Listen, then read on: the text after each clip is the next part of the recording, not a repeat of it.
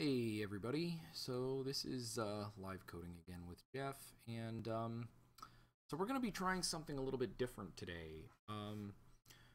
So our last video was sort of covering over assignment 1 and sort of reviewing some common misconceptions and missteps that we could make, and maybe sort of pointing everybody in the direction of a couple of positive things that we could do.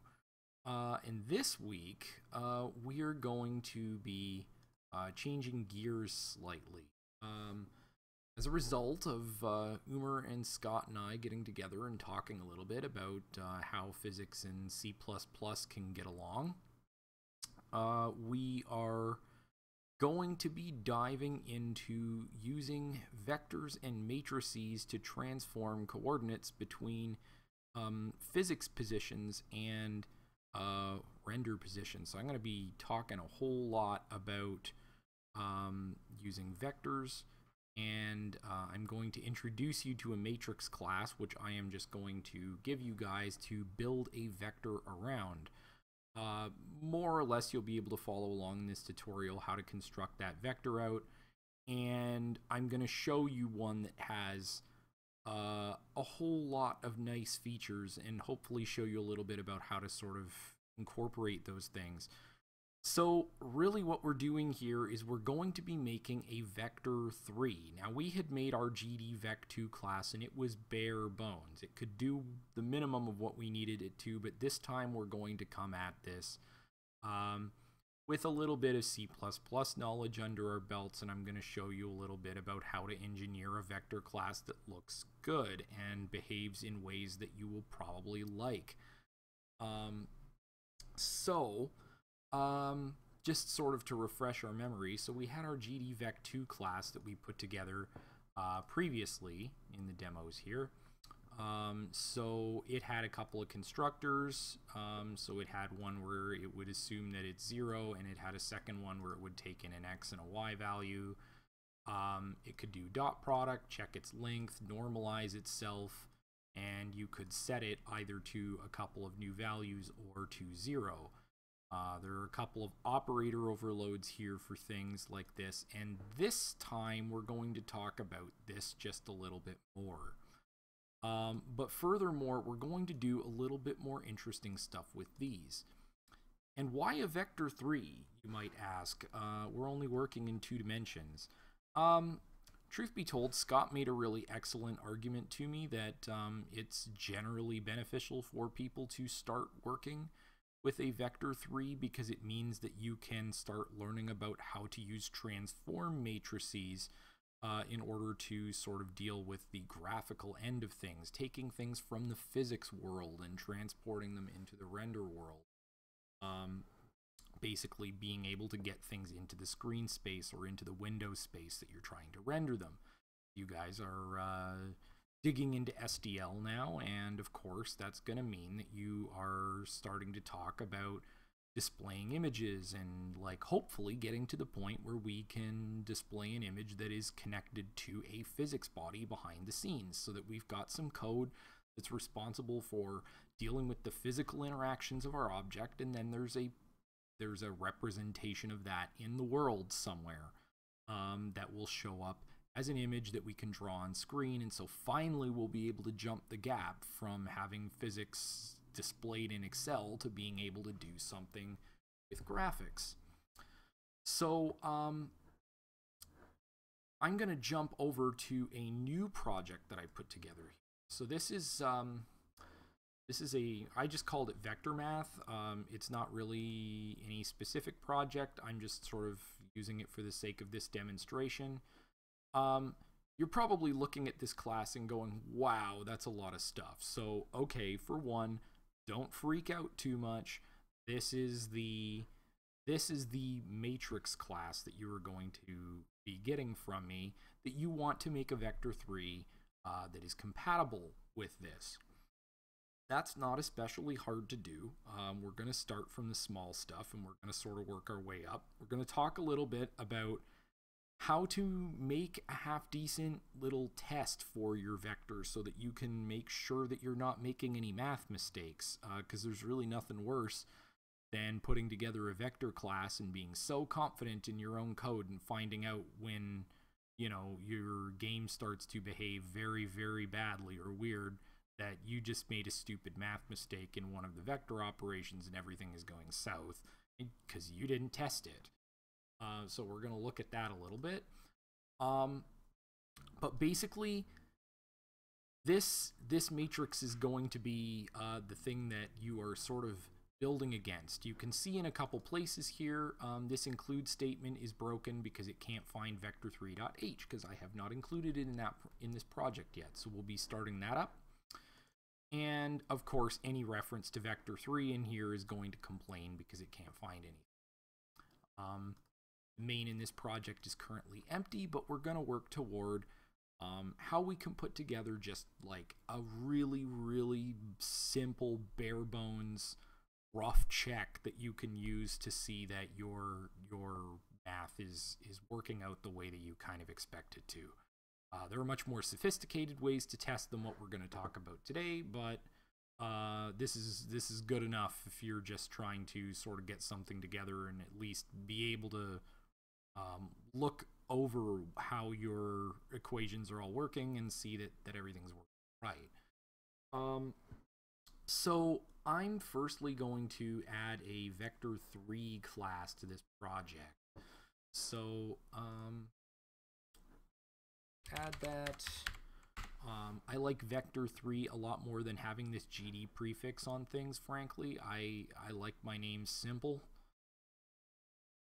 So I'm going to add that in. Actually, now that I look over here, of course, so when we added this class, we got a vector3.h and a vector3.cpp. Someone may have noticed here that there is, in fact, a only matrix4.h. There is no .cpp. That is because I have actually written this class to be built only in this one file. And it has something to do with this really intense use of this inline keyword, which I'm not going to talk about in great detail, but it has some pretty excellent performance benefits. And a class like Matrix like this should really be thinking about performance in order to be able to, like, you know, do math quickly to sort of process through everything that your application is going to need. Sorry, I'm trying to find where this complaint. I don't know. There's probably let me see. Control MP. So yeah, actually, so this is the thing fully expanded out. Ah, okay, I see. It doesn't have a constructor for this. That's all. Okay, so I'm using Control MO. Here, oh, that should work. Control MO. Yeah, okay, so that collapses everything. So as you can see, I have actually written out full declarations for everything in the .h file instead of just using it for definitions.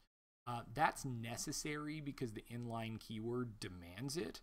Normally, I would write these in a CPP file, but in this case, I wanted to package this up as just one file so that when I give this file to you guys can throw it into your project, build your vector3 around it, and everything. But if you want to see this thing like fully expanded out, there is some fairly intense math going on. Inverting a 4x4 matrix is a very dirty task, as I'm sure some of you have probably thought about. Your math class, if you inverting a 2x2 is no big deal. 3x3 starting to get a little bit tedious. 4x4 or any bigger than that, and you're going to be sitting doing math for the better part of the afternoon. Yeah, there are some pretty gross looking operations in here, so I'm saving you the dirty work of having to piece all of these things together by giving you this. So I'm just going to close this up because come on, collapse. There we go. I'm going to collapse that up just so that for now we can look over these definitions if we need to at any point. But our vector3, allow me to just copy over a small chunk of the stuff that I think that we're going to want.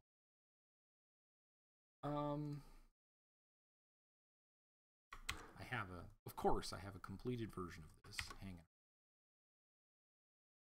So I'm going to include a couple of things. Include string because I like string a lot.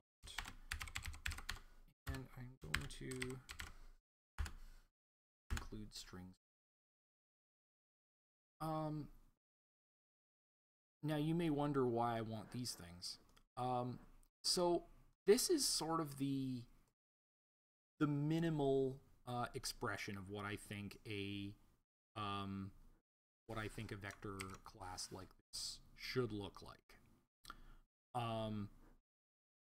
So this has most of the like basic mathematical features that I would sort of expect out of a vector 3. And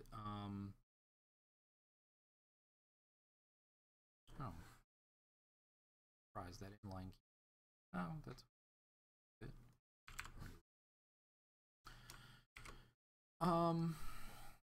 Yeah.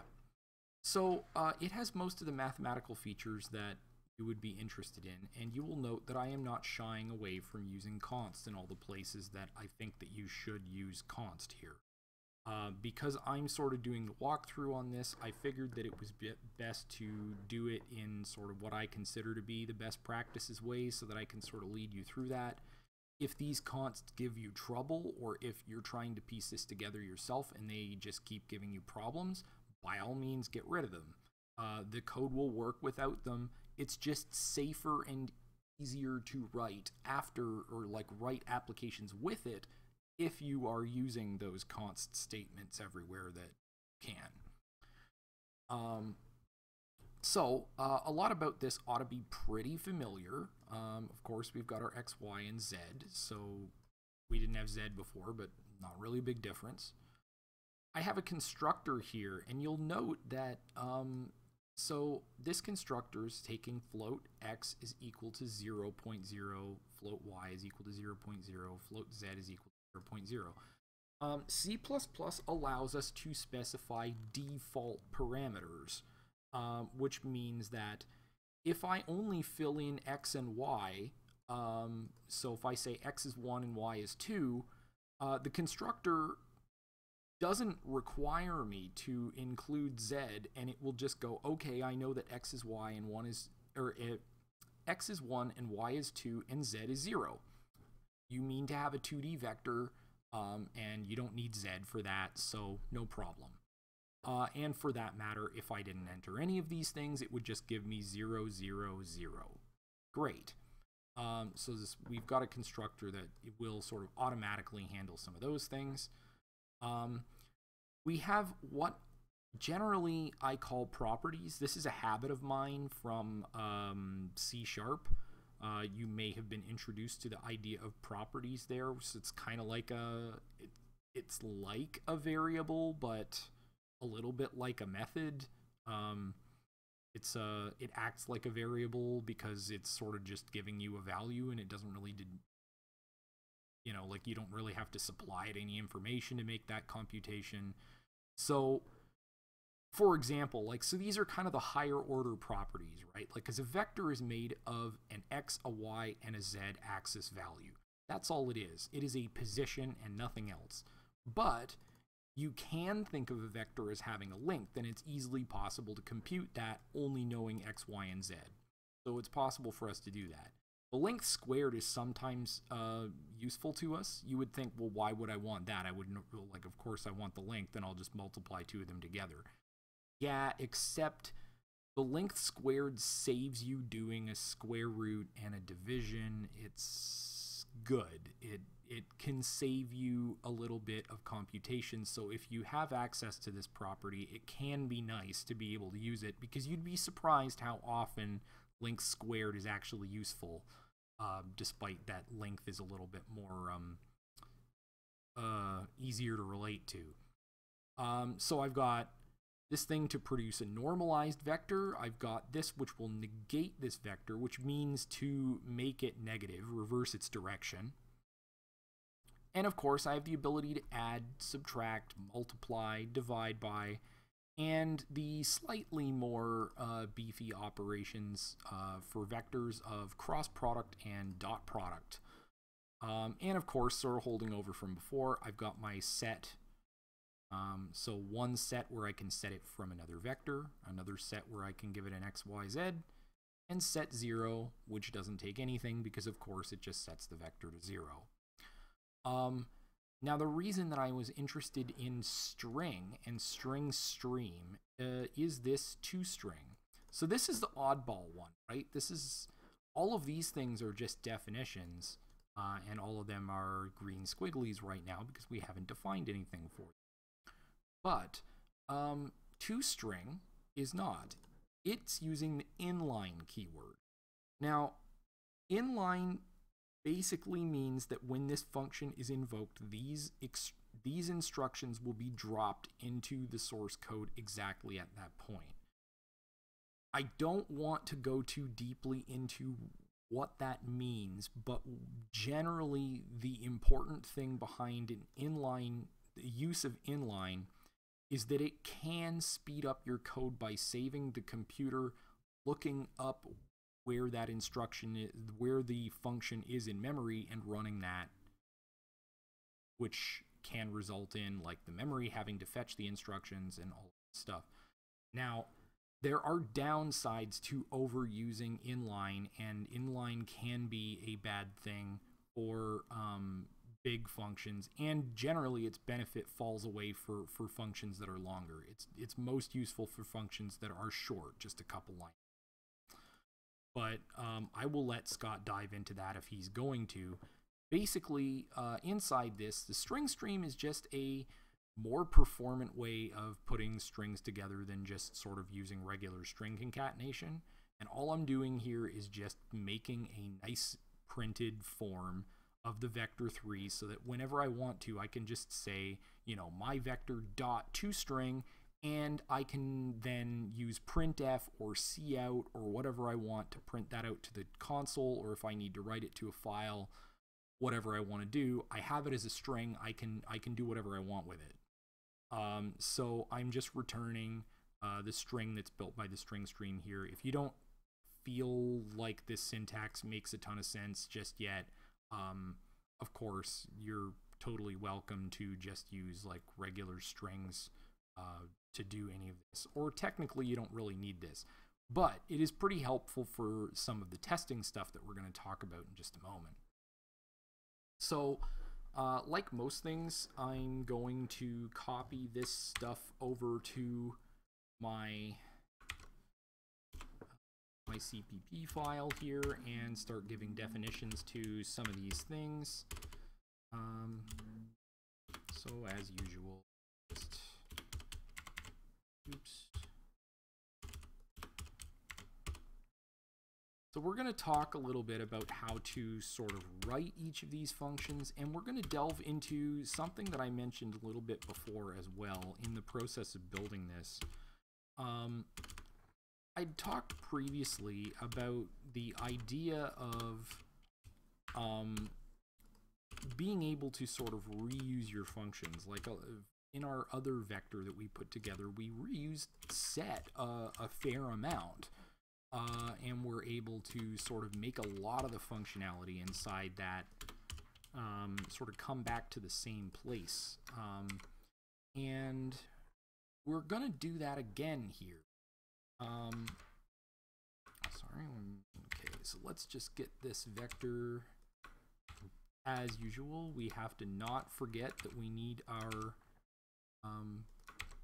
scope resolution on here to make sure that these are connected to vector 3 and aren't just floating in the abyss. So I'm oh, and in your CPP, if you have default arguments like this, you should delete those out. The compiler will generally complain if you are redefining them. Okay, so got all those things in, all our green squigglies are gone. Just as a quick review, This use of const at the end of a function definition, this means that this function will not change any of the members of this instance of this class. So if I have a vector 3 and I call length, there is a promise being made that inside length I will not do anything to change these values. Now, I haven't really demonstrated this before, but since I have a definition for length right here, if I were to do this, the compiler actually tells me that I can't. I'll admit that the error that it gives you is a little bit cryptic. Expression must be a modifiable L value. I'm sure Scott may get to talk about L and R values with you, but you probably won't see that until your second year. Ultimately, the reason for it is this const. If this weren't here, if I were to get rid of const, sure enough, it has no problem with this at all. But I'm using const here to state my intention about what length is supposed to do, because there is no good reason that asking for the length of a vector should do anything to change the vector. That would be bizarre. So I am protecting myself and making it clear about how length should be used and what kinds of things that it should do to somebody who's reading my code. And that's a very important thing to learn, is to sort of find ways to communicate your intent about what it is that you are trying to write. And so that's going to be a thing that we talk about a little bit more as we sort of go through this stuff.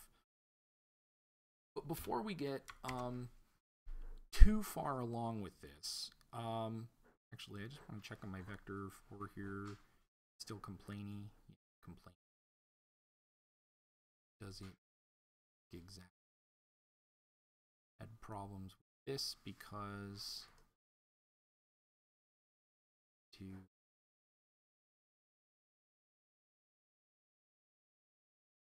aha.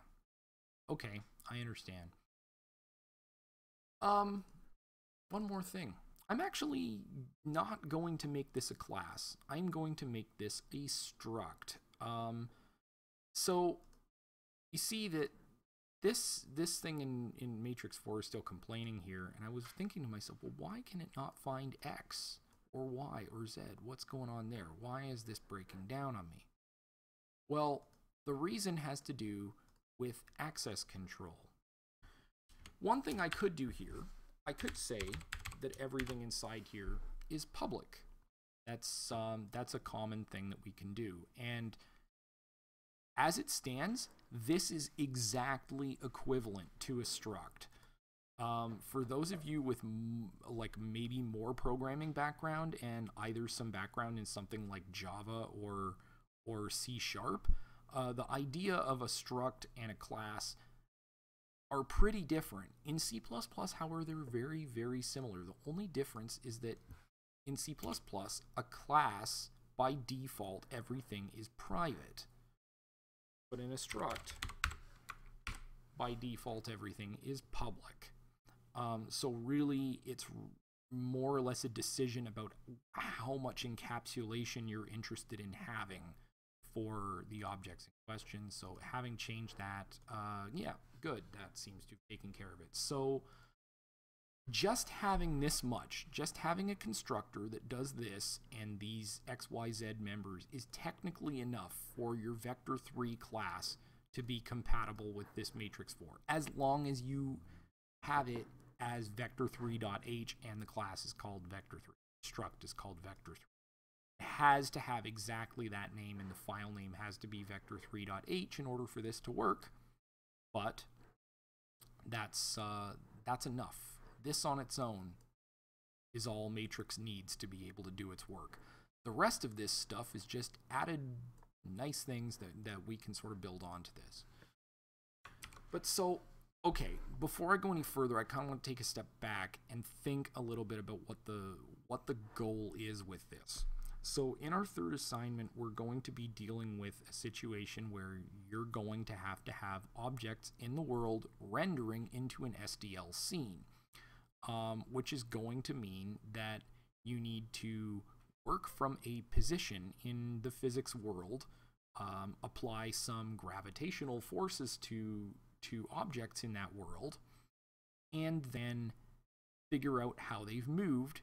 And of course, now that they've moved, they have to be rendered in a new location to the screen. Now, so that is a deeper question than many people sort of realize at first. Well, I have some object that's at like 1 meter X and 2 meters on the Y axis. How does that translate into it being rendered at, 150 pixels from the left and 300 pixels from the bottom of the screen? Like, how do I get it to transform those things into one another? And so this is where this matrix comes in. So this is my wonderful rendition using paint and the wonders of mouse drawing to try and sort of put together what this process kind of consists of. And I hope that I can make this somewhat understandable. So when we're working in a scene in a game, we generally are in what I like to think of as the physics world. So this is a space where we think about everything with SI units.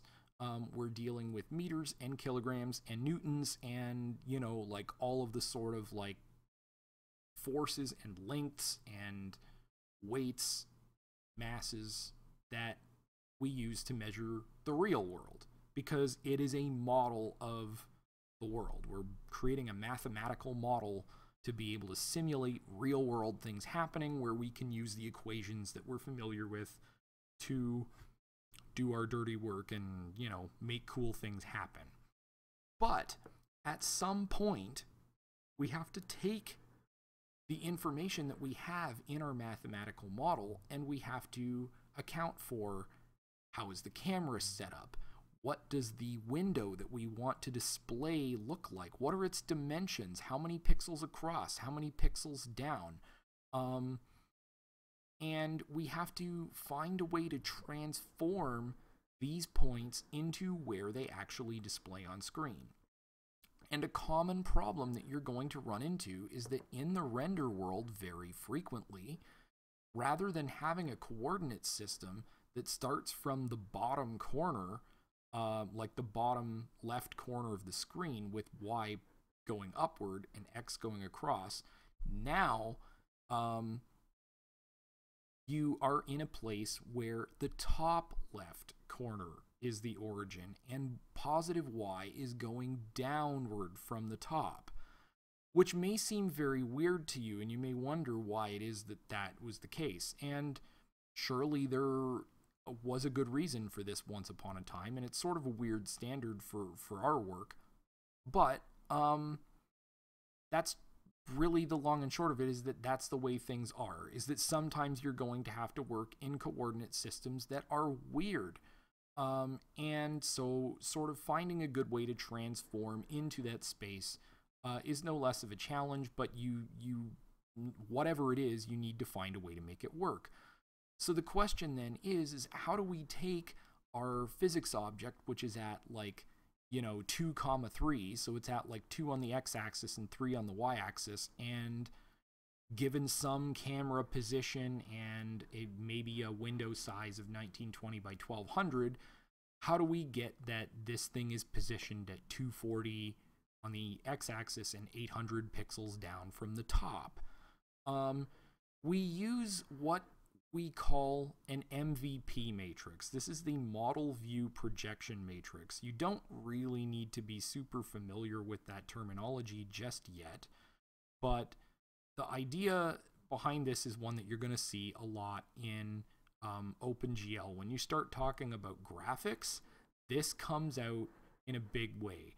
And so we're starting you on this a little bit earlier than usual because SDL sort of gives us a good situation to be able to present this in sort of a, like not too complicated of way, is trying to get this to render here. So now I'm not going to delve into how you use the MVP matrix with this vector in this video, although I will definitely in the next one. But the MVP matrix is what accounts for things like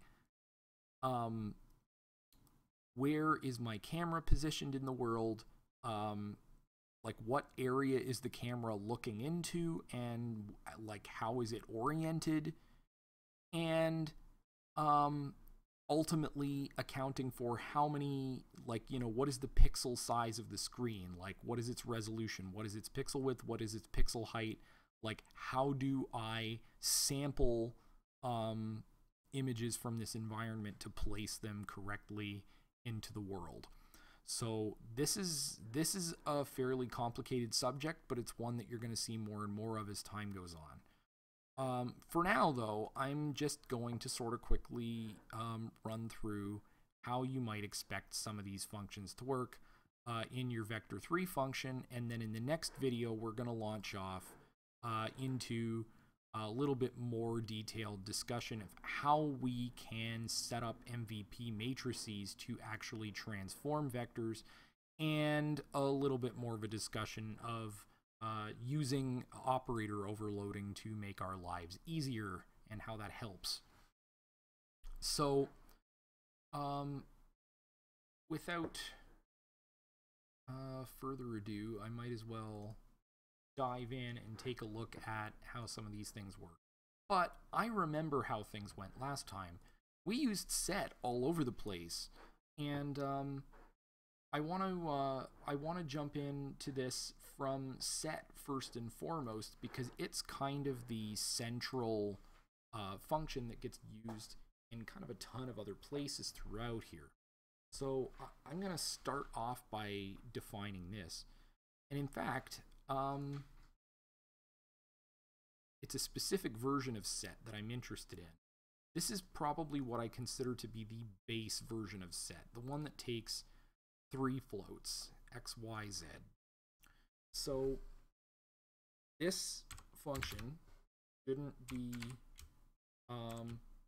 you know, a big surprise to anybody about how this thing works.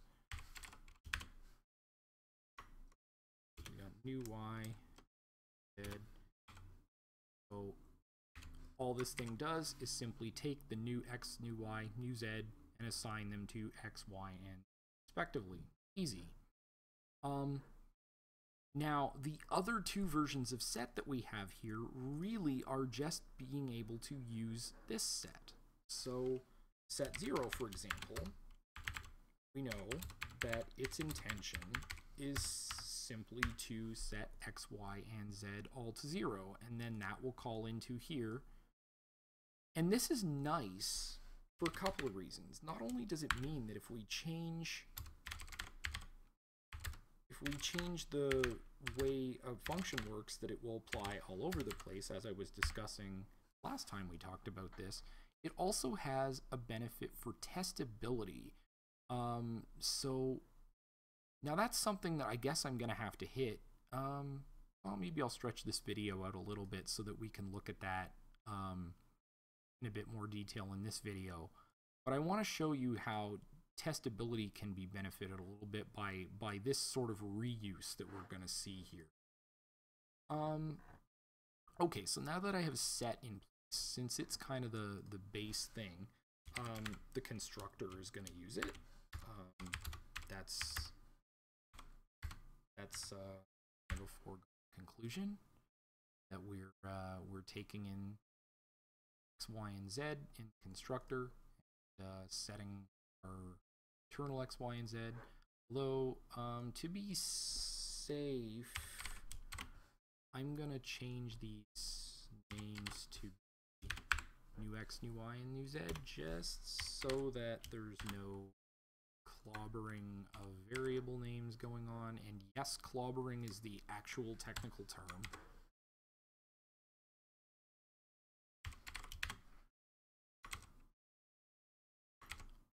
So just so you know, I mean, I'm occasionally sort of filling these things in manually, but you can highlight a variable here. Just hit F2, and that will, or alternatively, I think you can do it with right-clicking, and then just rename the variable and apply that. And that is a really good thing to do because it will prevent you from making a mistake about forgetting something was named the same thing. So you can see it's here is F2, so that lets you go in here, sort of. So, okay, so let's look at some of the things that this vector is going to be. Look at the properties first, because there's some things in there that are useful. So length squared. Now, you remember that if we're trying to get the length of a vector, we're basically doing Pythagorean theorem, right? We're looking at the square of the length of the x component and the square of the length of the y component. And for a vector 3, we also have the square of the length of the z component. And all those things give us the length of the hypotenuse squared. So that's the length of the vector squared. Now, what this means is that the length, square root requires that I bring in math.h. So math.h includes the definition for the square root function. Or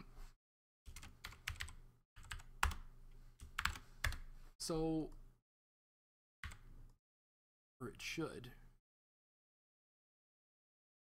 There it goes.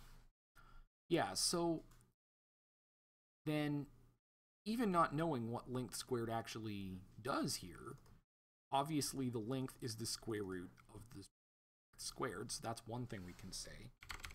But in order to do length squared, so if we have the x component squared, x times x plus the y component squared, y times y plus the z component squared. Boom. And so anytime that we want the length squared, we can get that out directly, but if we need the length, then this will handle doing the square root for us. Now, an interesting situation where we might need the length is, of course, normalizing. So normalizing, we have to divide our vector by its length. And what this means is that it will end up being a vector with a length of 1 that it points in the same direction. But since we have this length function, well, guess what? We can reuse that. Now, I want to note here that I am designing this class to work in a very particular way. When we call any function like normalize or negate or add or cross or divide by any of these mathematical operations, I'm just going to go to the H file because I think this makes it more clear. So you can see that all of these things either have a float or a vector 3 return type. The reasoning behind this is that I am not using these functions to change this vector. You can use this vector in a mathematical operation and it will always return you a new one rather than polluting this one with changes, because you might want to use this vector for some other thing as well. This is helpful to sort of keep straight what variable names mean, because when you name a variable something and then it changes in such a way that it doesn't really reflect its name anymore, that can be a sort of mind-bending way to end up with some weird bugs. So I really prefer to have a class that will always return a new result rather than transforming itself. So what's going to happen with normalize here is that instead of changing its own x, y, and z, we are in fact going to actually, I know that we are going to use divide by, and why don't we go and fill that in a moment. So divide by, we can see down below here, is producing a vector 3 result, and it takes in the divisor, whatever is in the whatever's on the bottom of the equation, dividing by. So we're going to pass it a length, and it will divide this vector by the length and return the result. So what that looks like then, actually it could look like a couple of things. Yeah, so one way we can accomplish this is something that looks like turn. So we're going to make a new vector 3, and we could say x over, I guess I'm putting these other, y over other, z over other, and close that off. And so what that's going to mean is that when divide by gets called, a new vector gets created based on this one, but this one doesn't get changed because we have this const modifier at the end. We are promising that we will not change this one. And that should signal to people a little bit about how divide by should work. And we can go further with this, actually. Divide and multiply are actually quite a lot alike. And you'll notice here that I am dividing three things. Division is not the fastest operation in the world, and we could do better. So what I'm going to do is, so I'm going to copy this into multiply, and of course I'm just going to change those divide symbols into multiply symbols. And so we're now multiplying these things. Well, what I could do instead here is say,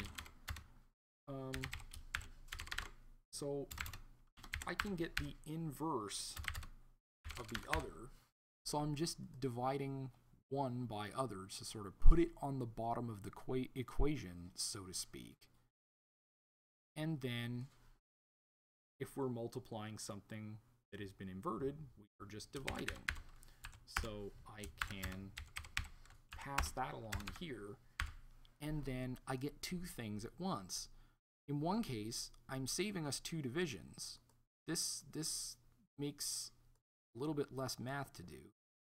And then this multiply function is able to get reused so that now everything comes back to here. My divide by flows through to multiply. And so that means that normalize uses divide by, which flows into here, which flows into here. And so there's only really this code that I would ever need to change to sort of update that whole process. And I use length here, which flows into length squared. And so that all kind of flows together. So really, this is the result of a whole bunch of function calls happening. And it really sort of like ties our code together so that if any modifications need to be made, they affect a whole lot of different places kind of all at the same time, and it saves us a lot of work. Now, negation is really easy. All you're doing is making this thing negative. And the way that we do that is that we're returning a new vector, so we're not actually changing this one, but we're returning a new vector that is the opposite of this one.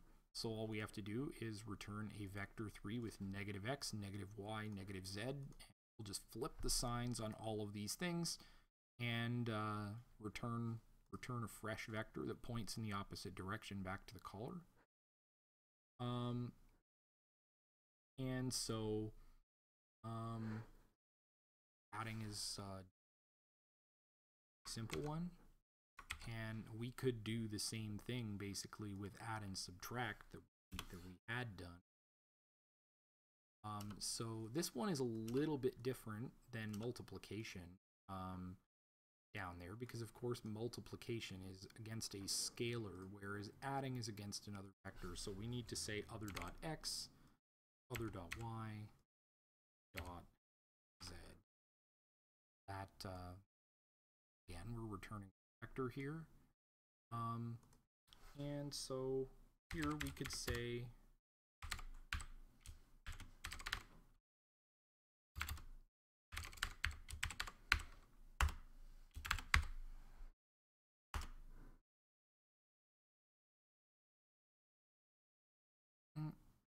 oh, my mistake. That should be vector 3. And in this case, of course, then, if we've negated it, we can pass that through to add, because we're adding the opposite, so it's subtraction. And then that flows through to addition, so they are really the same thing.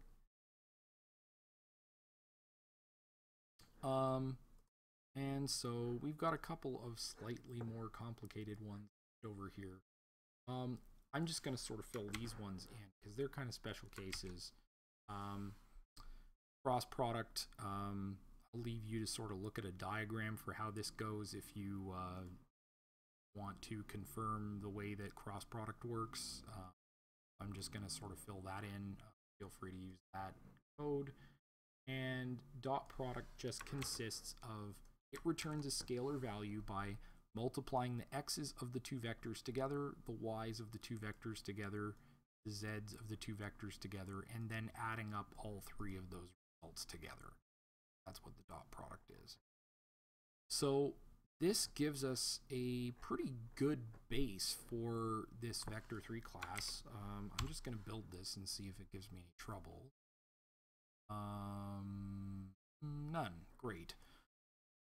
So now is the point where we probably want to take a look at how we might go about making some kind of test for our vector3, because we've written a whole bunch of math in here, but I mean, as easy as it is maybe to look at some of these equations and go, that's definitely right, it is very easy in a situation where you're looking at these add or these cross product or these functions where there's a lot of little characters floating around to just mistype one character and then it just does something weird.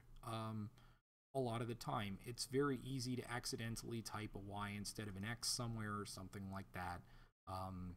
There's all sorts of room for weird little mistakes that can happen.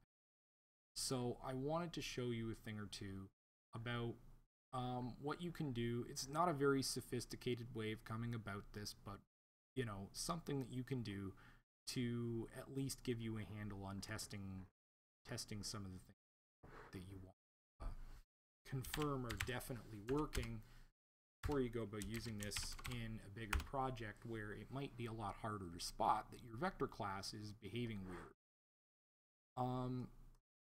So I am going to include a couple things here. I'm going to include IO streams so that I can use C out.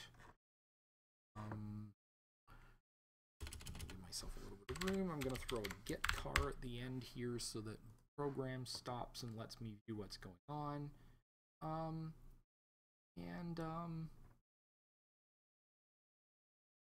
Where's a good place to be?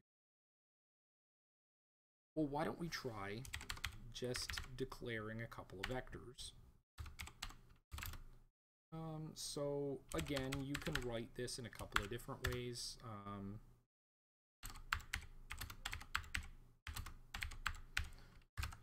So let's say, keep saying vector instead of 3.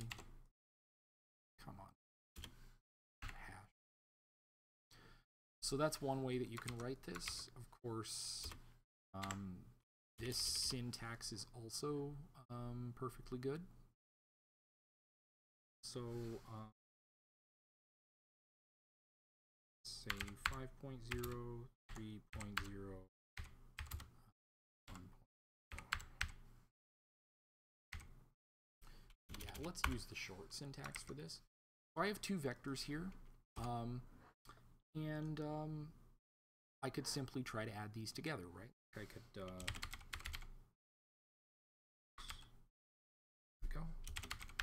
So I could have a third vector, v3 is equal to v1 dot add v2. Now, of course, at this point, we don't have any operator overloads working yet. So we can't really do much in terms of fancy stuff to add these things together, but at least this flows a little bit more nicely than having to do, you know, God forbid, something like this, which is really hard to read. These two lines together don't make a whole lot of sense, and this is probably what we would have had to do with our GDVec2 that had some functions that would change itself rather than returning a new result. So you had to use v1, add v2 to v1, but now v1 is really the result v3 that we wanted, so you end up, it's complicated, right? It's a little bit challenging to figure out just looking at these lines, like what exactly is going on here. So the way that I'm trying to approach this is that if we have a function that always returns a new result, then I can see on the very same line that v1.add v2 is returning a value that gets stored in v3, and it's very easy to read on that one line that's what's happening. So that's sort of a big thing for me. I try to focus on that a lot. Now I'm just going to grab from my own code over here. So let's so I'm going to explain this in a moment. I'm just going to slap my line of code together here. So